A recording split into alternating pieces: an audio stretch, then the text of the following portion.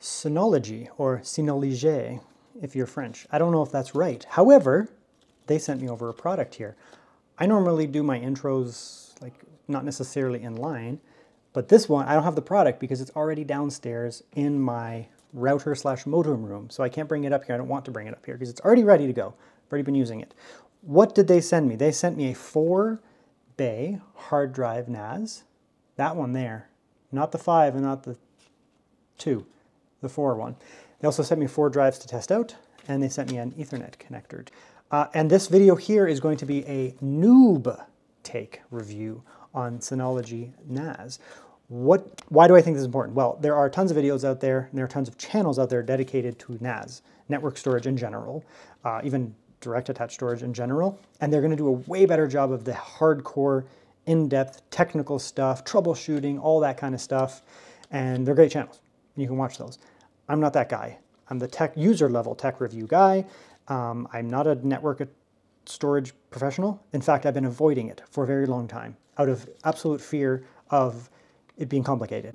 And so this video is basically going to show you guys how easy it was for me to just plug and play this thing, and then how incredibly useful this product is going to be for me. It has apps that are on my phone, Android or Apple. You don't need them, but they're very useful. The desktop/laptop app is fantastic. The whole thing is plug and play. Let's jump into it. Okay, so let's see what this little package got me set up with. We have the NAS itself, 4 bays, DS923 plus disk station. From what I've read, Synology drives are very well respected in terms of reliability. I mean, that's kind of the point, right? So they should have good performance, and they should also have good reliability. So I've actually been putting this off for a little while because I've been swapping around computers, laptops, desktop. I finally have my final form desktop set up, and now I can have everything set up where I have all my data basically in a safe space so that I can work on my laptop and my desktop and have the same data. Basic lights on the front telling you if your disks are in there, what's in there, and status of the thing. A USB-A for connection. On the back here we do have 2 big fans to keep the things nice and cool. There's a lot of parts in here. 2 LAN 1 and 2. This is going to be an expansion drive. I'll show that in a minute. Another USB right there.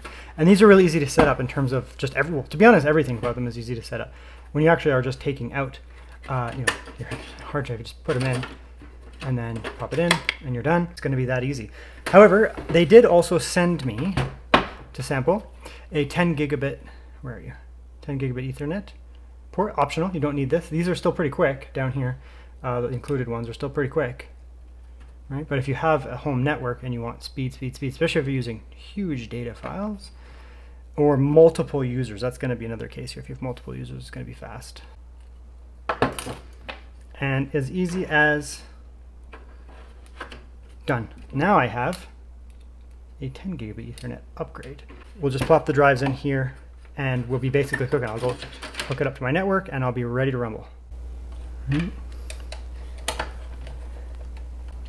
we go. That's one. Look at that. Now we're set up. All we need to do is go plug it in. But let's see what else we get. We do get some locking keys, so you can't have your drives yoinked without yoinking the whole thing. So how easy is it to integrate into your existing network? Well, I have my modem, router. This is the cable that it came with.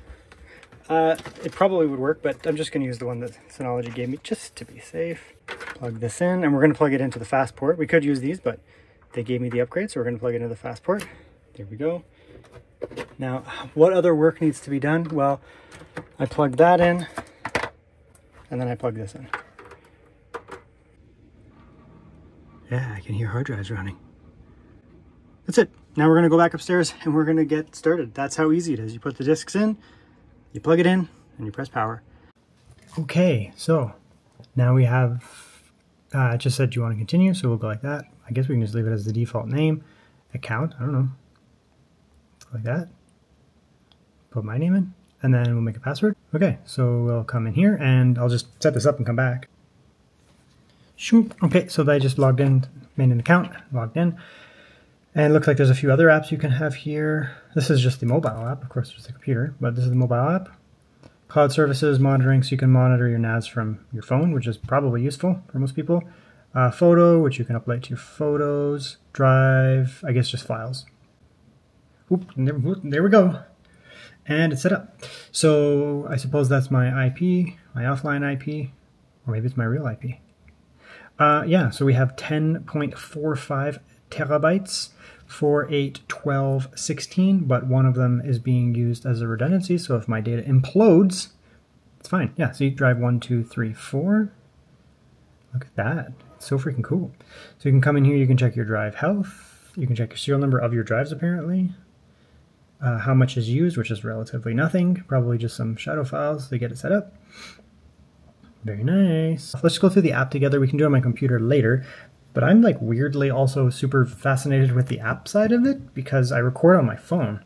So isn't that just a cool thing? I could pull like videos off of the network, put them on the network, but if I can upload directly from my phone to the NAS, it's GG for me. Like I've just won. I put in a Synology photos address thingy and then my name and password. Boom shakalaka. That's a reference to NBA Jam. Okay, so that's that. I'm not logged into my NAS using Quick Connect. I set it up. Okay, so we're gonna go like that, and I'm just gonna bring the camera away and grab a photo, I guess. Okay, so we're gonna grab that one there. This is a video, obviously, that I'm recording. All right, that's me, that's part of this video, so we're gonna go like that. We're gonna upload it, and now we're gonna wait. Okay, so look at that. Now we are uploaded. It's so freaking cool. Ooh, and it's quick. I mean, network. Oh, I have my modem. This is streaming off the NAS downstairs. This is the cable that it came with. It probably would work, but I'm just going to use the one that Synology gave me. So for me, this is very useful. I might actually make some subsequent follow-up videos about this product after I use it for a bit as a creator. This is kind of a NAS for noobs setup because not everyone's a creator, but I think that alone makes this super compelling because I can upload directly from my phone because it's my primary recording device, upload directly from my phone onto the NAS. I can pull it off when need be onto my laptop or my desktop. I don't need an intermediate device all the time. I don't need to worry about where it is, where the videos are. They're on the network. So this is it. I just went find Synology.com, which is cool. Take a quick tour. I don't want to take a quick tour. What I want to do is do the tour myself. So this is the kind of hub with a cute little background there. Notification setup, it's fine, we don't need that. Don't need that. Administration account, I already did that. Health, and so here we go. So part of it you can do on your app, which is super useful. For me, being able to upload directly from my phone is huge because I use my phone as my primary recording device. Some people maybe don't do that, but for me that is actually huge. Because I'm a broke tuber, I guess. So here's the device here. Synology Drive. What are you? Good at it. So you guys know that I already set up some of this stuff, right? On the phone. Personal. Oh, that was I did that wrong. I put it in a Photos folder. Oh, Photos app. Photos app. Photos app. Photos app. Okay, that's cool. What is all this? Download. We're gonna download it. Look at that speed. That's fast. It's over a network, so I don't need to worry about the interwebs. Look at that. So, I'm a YouTuber. I also do other things. So I work in GIS, mapping, cartography. Huge data. Huge, huge, huge data. So I can now have data on my computer, this computer.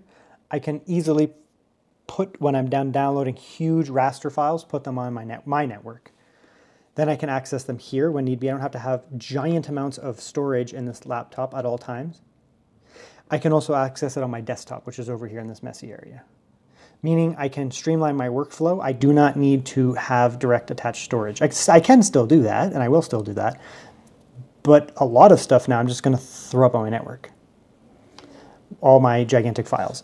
The other cool thing for me as a YouTuber, outside of that profession, into my YouTube profession, I suppose, is uploading directly from my phone, personally, because I use my phone as my primary recording device. It will go into my network. I can pull it off there if need be, whenever needed. I can also just access it directly from any computer. This is huge for me because it saves me a lot of effort and time. And it's also a data redundancy. I have lost a lot of videos in the past year.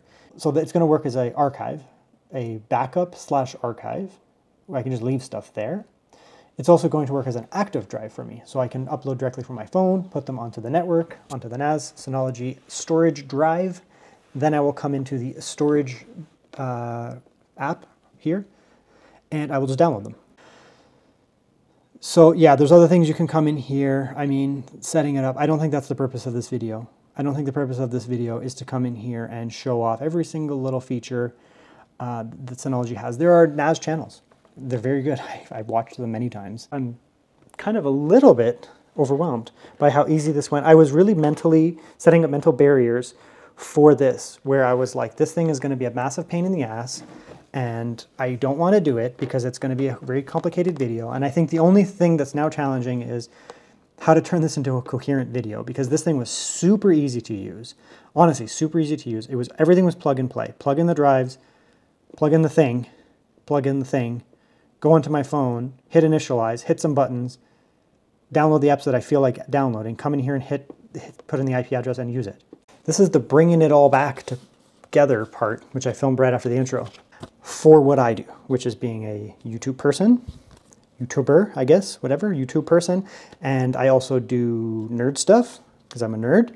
And I also do spatial analyst work, meaning I have huge raster data sets and vector data sets, massive data.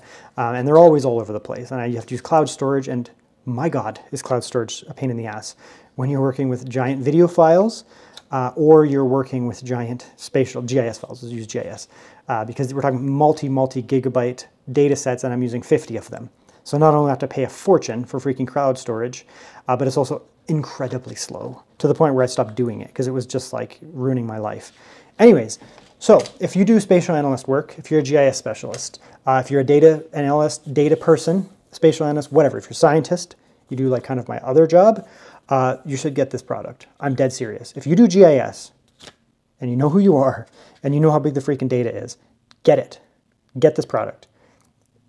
It's going to change my life, honestly, because I always have data in the cloud. And I can't do it anymore. It's so freaking slow. Then you also get data corruption when you upload projects. ArcGIS, map project, you can get data corruption just based on the way cloud works, just so you know. And I tell my students to not do that. And the other thing is you have huge amounts of data you're potentially moving between multiple computers, laptop, desktop. Maybe you're sharing it with your peers. Maybe you have a small lab. This is something you should get if you're like a data-driven scientist, data-driven professional. There's no question. Just buy it. Just do it. Now, if you're a YouTuber or someone in an adjacent field of YouTube where you have giant video files, maybe you're like a wedding photographer and you have giant video files, probably even way bigger than what I deal with, you should get it. Why? First of all, it's super easy to use. This thing's going to be a breeze to set up for you guys, honestly, and manage. It's going to be a freaking breeze. And I went in here kind of nervous because I'm a nerd, like a tech nerd, but I've never messed with this stuff. So even me, I was just like, I don't know, this stuff's super technical. Like the word NAS was just like, and network attached storage, I was just like, I'm out, bro. Like I can't mess with this kind of stuff. It's too much. It's too much. But in fact, it's not too much. It is very simple. I used to use cloud, and my God, was that a massive pain in the ass to use cloud with phone for YouTube? No, don't do it. So that was a pain in the ass. Then I started using lots of direct attached storage being like little NVMe enclosures, which is fine, but then you lose your data. You can't remember which drive it's on. They're freaking expensive. These direct attached storage are freaking expensive. Unless you're editing off of them, they're freaking expensive. Then you get data corruption, which happened to me this year. I had an NVMe die. So this is something you should get if you're a YouTuber or a content creator. You can have that peace of mind where you upload stuff onto the cloud. You don't have to upload stuff on the cloud. You upload stuff into your network. It's there. You can pull it off onto multiple devices to edit, and it's a game changer. So get it. Get this product. I'm serious. It'll change the entire way that you approach YouTube.